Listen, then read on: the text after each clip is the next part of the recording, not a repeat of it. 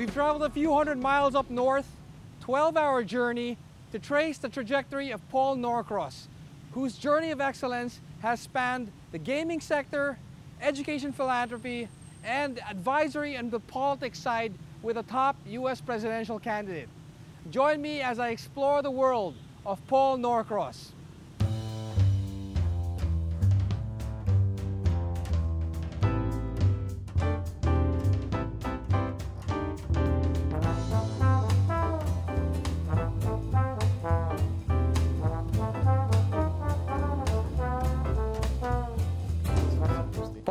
We're two different people, but there's something we have in common. We were both educated by the Jesuits, and one of the things we were taught was that faith is not a passive thing. It's not just a state of grace, it's an active decision, especially in light of a recent tragedy or something that is fairly hopeless. Tell us how that applies to your life and what it did to you in terms of how you changed it. Well, my son was having terrible health problems when he was a little boy, and one day he was having a reaction to his medication and was paralyzed. How young was he then? He was about three years old. And my daughter had her 18-month immunizations and had a severe reaction and had a massive seizure and basically died in my wife's arms. And Kim brought her back to life with CPR. And because of his health problems, our business was doing very poorly and just everything was kind of spiraling out of control. So the next day I collapsed in my kitchen, pulled myself up on the handles and the cabinets, and I just said, okay, I give up, I give in, and just let us get through this, and I'll dedicate the rest of my life to doing good things. That was the foundation of a decision that you had. Tell us, what exactly of a transition did you make? Well, with the school, when our son was of school age, the private schools didn't want to deal with what he was dealing with, and the public schools didn't have a solution. So actually we were watching a special on Mother Teresa, and when she had her epiphany moment of what she had to do with her calling, my wife and I were sitting there and it's like, well, we have to start a school. So we started a school called Phoenix Academy, hence Rising from the Ashes. And my wife created something called PBIS, which is a positive behavior intervention system. Right. And so now that system that she developed, we converted to a public school, and so now that's in over 18,000 schools around the United States and 1,100 in North Carolina. Paul, that sounds like praying with moving feet. Is it something that you have advocated into the other parts of your life beyond what's happened to your family and your school? Yes, I mean, it becomes part of the fabric of who you are and what you do, and trying to do good things and help people in every aspect as far as you can and as much as you can.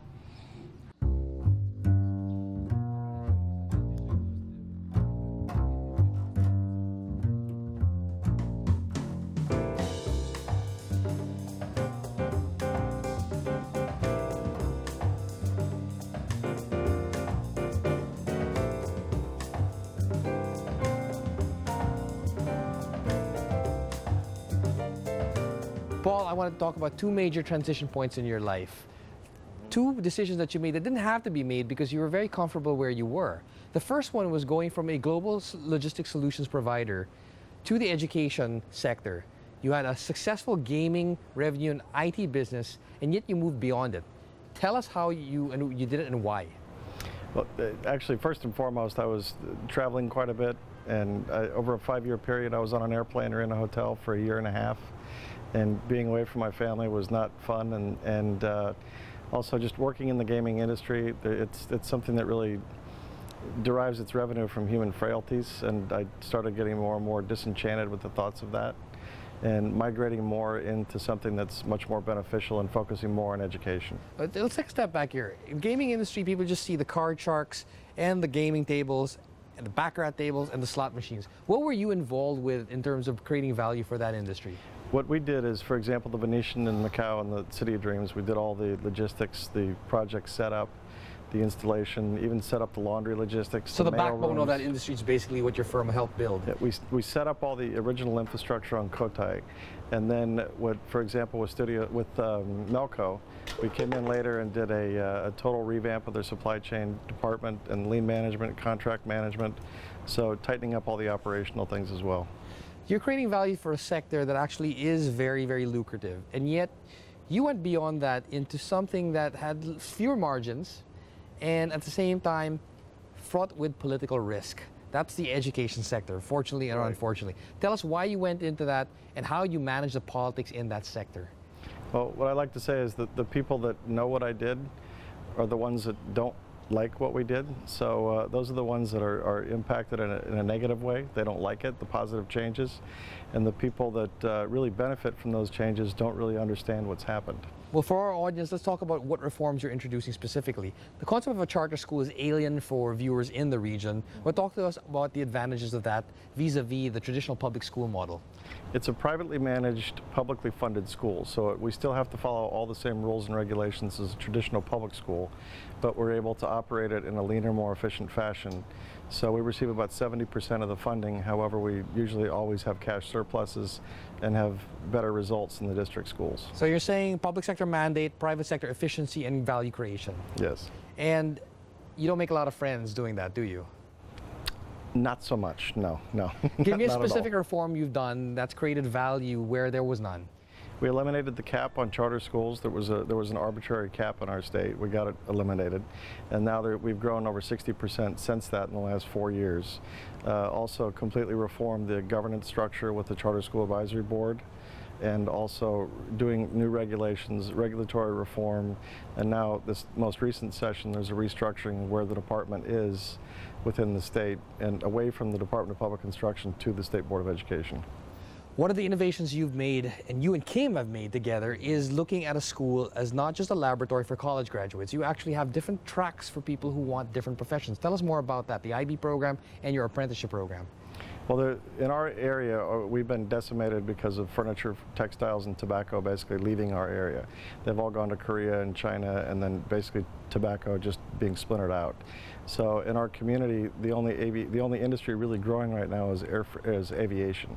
So Honda Jet is building their jets there. You've got HAECO Aviation, which has about a $500 million investment there now. And so we need a pipeline of jobs for them to maintain their investment. To get a in our match area. between supply and demand, correct? Right. So we've got an emerging industry with no pipeline of qualified labor. So the concept of the high school model is an IB or university track program on one side, and in the middle the general track where it's still an IB school, you're getting a quality education, but it's more middle of the road. And then on the other side we've got a career track to make it attractive for children to go into a career in aerospace, aviation, and then also into logistics. And we have corporate partners with Honda and HAECO. So when they graduate, they'll have an associate's degree from our community college, and they'll also be guaranteed a job at one of our industry partners. Now, that seems to be a good, relevant track for the Philippines to follow. Is that actually why you're here?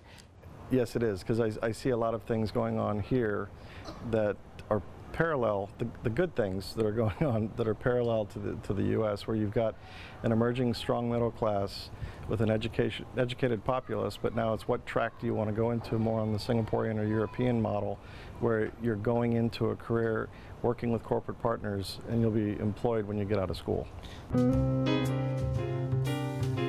I understand you went to 2 different schools in the Philippines, and that molded you as a person. When I first got here, I started at IS, and I went to Lourdes and Mandaluyong. Were you, safe to say, were you a minority in that school? I was the puting anggoy. I was the You were the white monkey, yes. And the only white person. Yes, I was the only one. And it was those 2 years were a struggle and, in a very difficult situation, but I think those are probably the most 2 valuable years I've ever had in my life. Tell us how you see the Philippines growing based on your decision to come here and invest and look at these opportunities.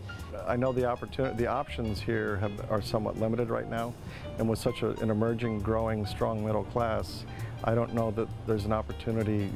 I don't know that there's much supply of education in that area.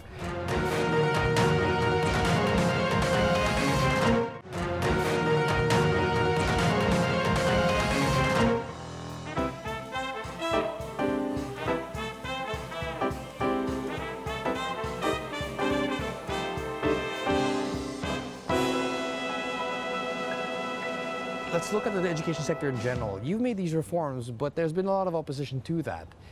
Now you're also working with a presidential candidate who happens to be a darling of the current crowd of voters, but has taken a lot of controversial decisions and made a lot of controversial statements as well. How do you manage politics and education together in both fields? There's no separation, sadly, between politics and education, especially in the United States, because it's the largest single line item generally in every state budget and every county budget. So when you've got that much money involved, there are a lot of interested parties and a lot of hands in pockets and a lot of interested people trying to protect their domain. So when you're going in to try and make changes and try to make things more efficient and streamlined, you're bucking the standard, you're bucking the rule, and the quote-unquote establishment does not like that. So, for example, the Carson Scholars Fund. That's something that is innovative. That's Dr. Carson's scholarship program. And near and dear to your heart, the library program. He's got Carson reading rooms that are in underprivileged schools and a special place for children to have books and access to books and to read and changing their lives. Now, those decisions to actually get from the gaming sector to the education sector, education straddling the political side, that seemed to build toward a vision of what you have for your home country, but also the country that you're returning to in a way to expand your business. Tell us how you see the Philippines growing based on your decision to come here and invest and look at these opportunities. Well, education, as you know, I went to school here. Education has always been very important. And the importance to the family and the importance to the student of getting a solid education. And I know the options here are somewhat limited right now. And with such an emerging, growing, strong middle class, I don't know that there's an opportunity. I don't know that there's much supply of education in that area. Kind of the emerging middle class to have a solid school with an international foundation and international partners that isn't in a price range that very few people can reach. Well, one of the projects we're setting up today is looking at a library that's actually built out of a BPO, a stadium, and an educational center. So I'm looking forward to seeing you in action in a bit. Thank you. Thanks.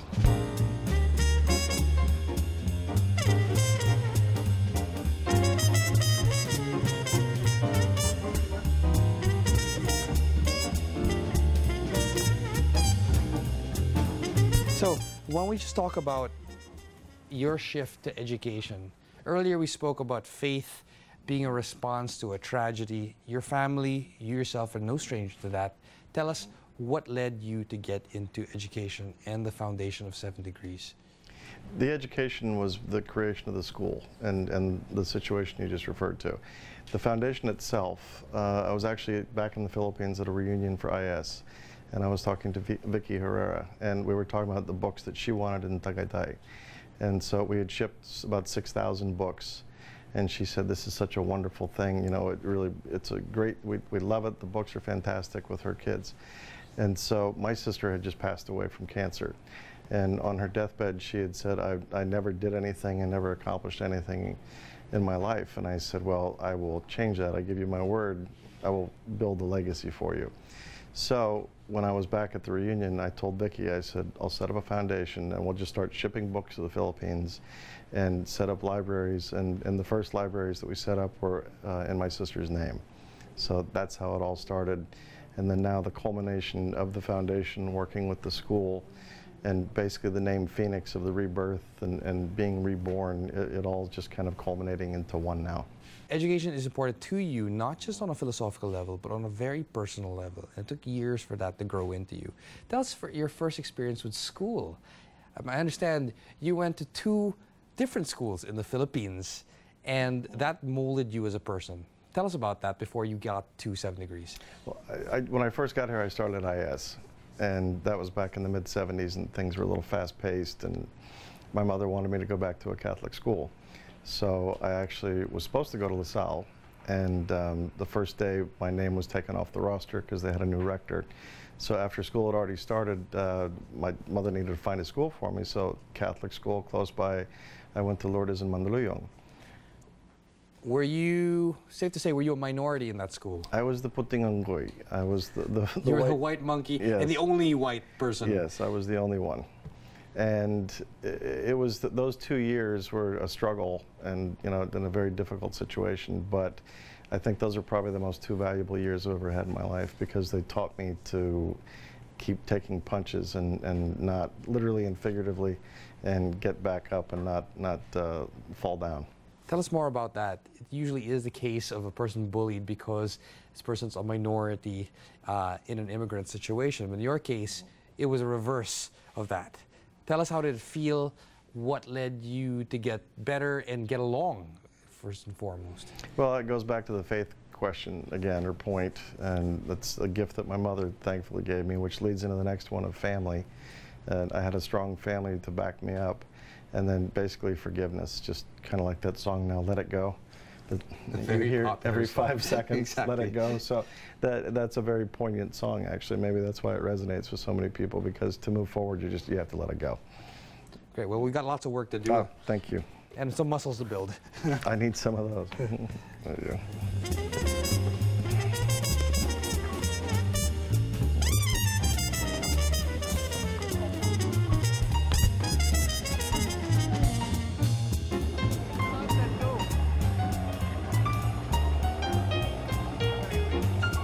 As the proverbial sun sets on a new day, tell me, what is the most important decision you made in your life? Marrying my wife. Everybody says that. Why? Because I have no brakes. She's my seatbelt.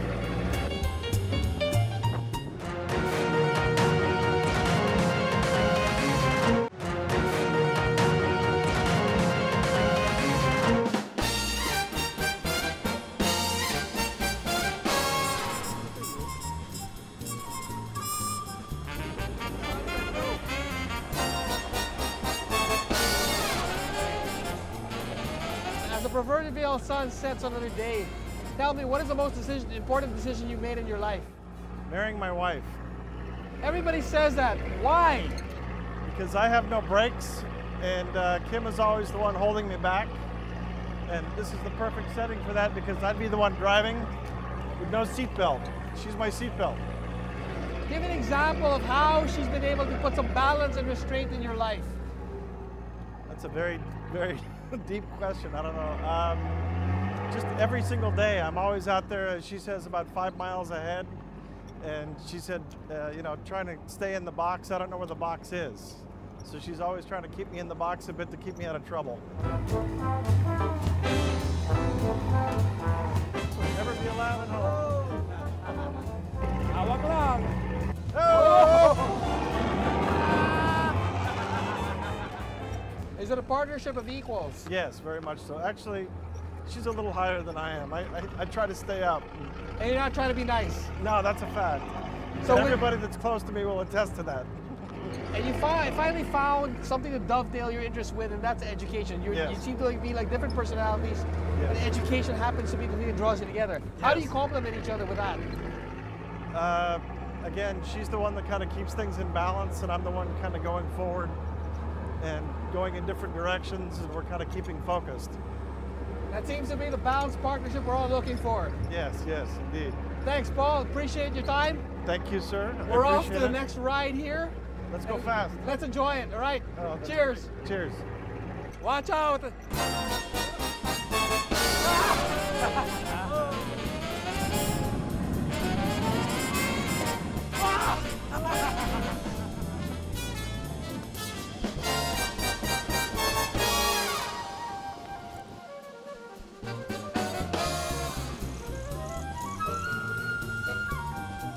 It's been another great adventure here in Thought Leaders. I'm Quinton Pastrana. Join me again next week as we map the minds and the moves of the countries and regions' most successful people. See you next week.